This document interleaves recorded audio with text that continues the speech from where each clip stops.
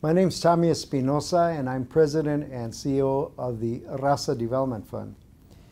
You know, one cannot but be brokenhearted by watching the migration of the individuals from Syria, families from Syria, children from Iraq, from the wars that are taking place in the Middle East, and what's occurring in Europe as these families are struggling to get away from the devastation of their communities and their families and trying to migrate to Europe in order for them to live a better life and for their families and their children, and obviously some of them starving to death, so that it's a life and death issue. It seems to be occurring all over the world, but it also is an opportunity for us here in this great country of ours in the U.S. to reflect on some of the issues that we're having here on immigration and migration. We, in our own backyard here in Arizona, in Mesa, Arizona, we have 120 families with a large number of children that are facing the forced eviction, if you want to call it that,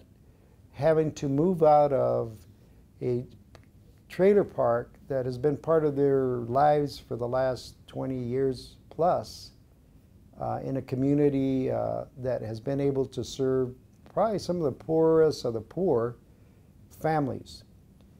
So when we think about these international issues that we are watching on news, sometimes we should reflect on what's occurring in our own backyard. Needless to say, with the state of Arizona being 1070 and some of the issues that we've lived over the last decade, these are not going away.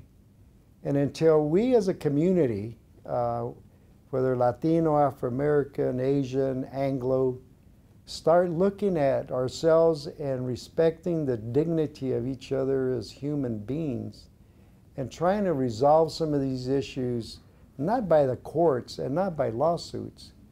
but just by loving and caring about each other in a way that allows us to grow our community to be much stronger from the standpoint of our kids and our families, but also economically stronger in being able to grow the community in the state of Arizona and the Valley with employment and good education. And that's really going to take us setting aside some of our own prejudice, our own sense of only concerning about our own communities, and working with each other to make a better community for all of us. So anyhow, as we reflect, as we go into the holidays,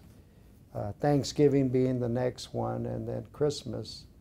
let's think about the impact and what kind of things we as individuals can do to love our neighbor and to help each other out. Thank you.